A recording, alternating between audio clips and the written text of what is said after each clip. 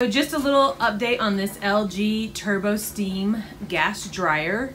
I talked about in our last video that it was having a lot of humidity in our laundry room and a lot of moisture like building up on the walls and then on the side of the dryer, like where my hand was soaking wet. We pulled it out and we did the venting and made sure it had extra clamps on the venting, and that seems to have done the trick.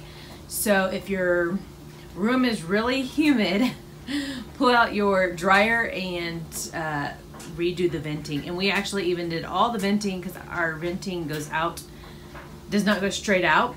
It has to go in our basement and 12 feet out. So we just redid all the piping and now it is venting amazing. So again, we were pretty happy with it. The only thing that's concerning to me is yesterday we left this door open like this, and again this was just, you can see it now, there's water here even though I've wiped this off and I already wiped this, but it had water just like pouring down, and then there was water down here.